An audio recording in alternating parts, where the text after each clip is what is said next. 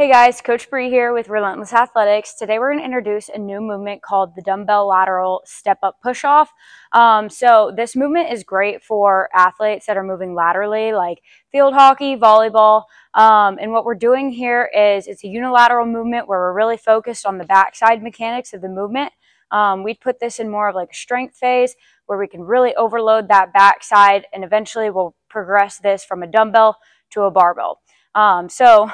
To set up, I have two boxes here, but the box height will change based upon the athlete. So really want to look for like a 90-degree angle here with the knee. You don't want the knee to be higher than the hip. So we'll go 2 dumbbells. You want these to be a little heavier versus like your normal step up. So again, working on the back side here, staying strong in the back leg. They're going to push through that back leg, so it's a dip and a strong drive up.